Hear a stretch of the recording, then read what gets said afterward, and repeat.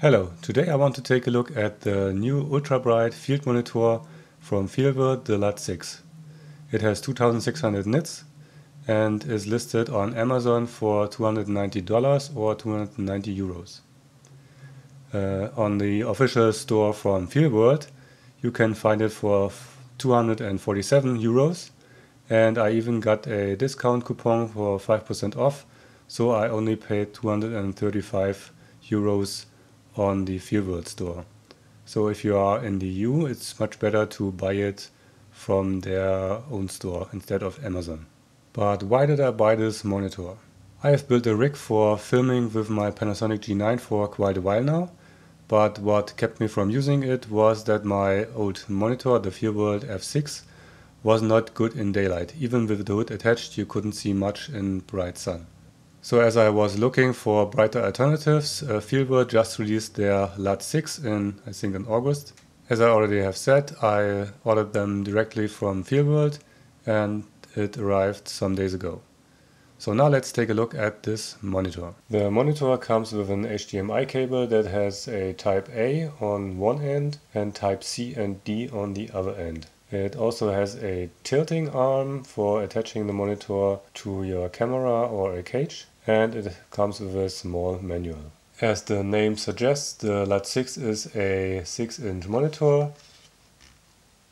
It is made of plastics, but it feels a bit better than my old Feelworld F6 monitor. On the left side there are the HDMI input and output. And if you have the LUT6s, the SDI versions, there are also the SDI in and SDI output on this side.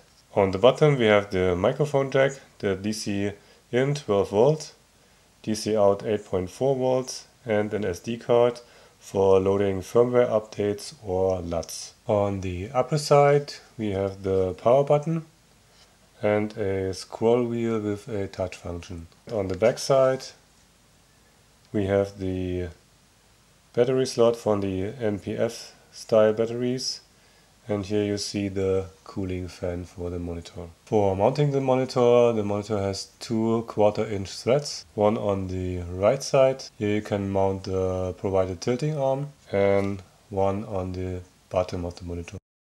What made me buy the LUT6 besides its brightness is the touch interface. It is much more convenient to use than fiddling with the buttons of my Feelworld F6.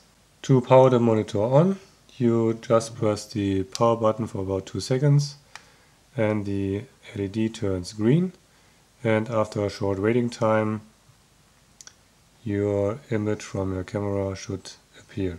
When you press the power button only short, you turn the touch screen function off or on again. You can swipe up and down on the left side of the screen to increase or decrease the backlight, and when you do the same on the right side of the screen, you increase or decrease the volume. You can either double tap the screen, tap once to turn it off again, or you can push the scroll wheel for about 1 second and the main menu appears. After some seconds the main menu disappears after the amount of seconds you set in the options menu. The main menu has 6 submenus. The first one gives you some assist functions like focus assist or focus peaking, and when you activate one function the options become available. For instance, you can set the strength of the focus peaking or the color. You can activate zebras and set the zebra value. You have monochrome mode, gray, red, green, blue, and you have 2 different modes for false colors. Please note that you can only have one assist function active at a time. When you activate one, the others are turned off. The second menu lets you display a variety of markers on the screen. You can have a 9-grid, safety markers and a center marker. You can also activate a matte to see your safety markers a bit clearer. You can set the color for the markers, and you can have all markers active at the same time. But since they share all the same color, it can become a bit confusing on the screen. The third menu gives you several options for displaying your image. You can choose a scan mode. You can choose different video aspect ratios. You have several options for shooting anamorphic mode, 2x 1.5, 133 and 125. You can set auto mirror, that's the monitor flips the screen when you flips the image when you flip the monitor. You can zoom in, freeze the image, or show a pixel to pixel ratio. The next menu gives you options for exposing your image and monitoring your sound recording. You can either overlay the different assist functions over your image,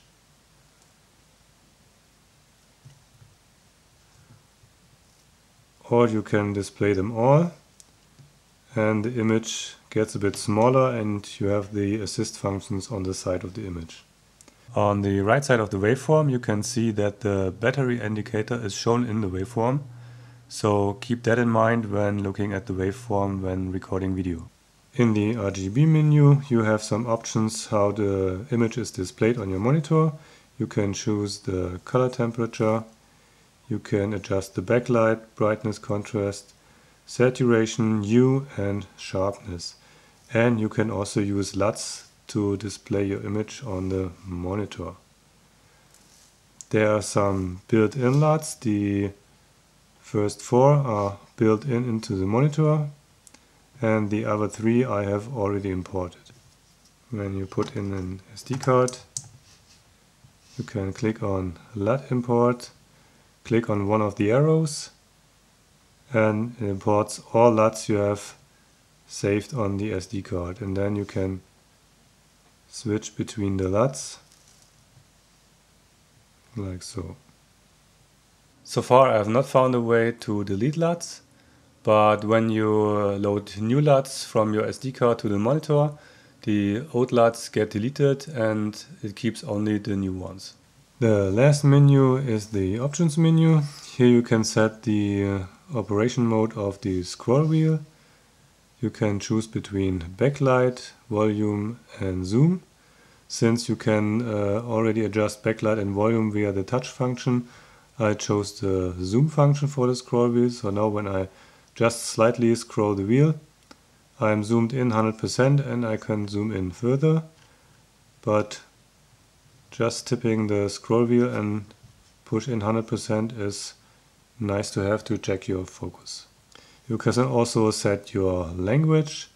You can set the transparency of your on-screen display. You can set the time it takes to turn off the main menu. You can set the volume, mute completely. You can set the fan to auto, high, middle or low operation. I always let it on auto.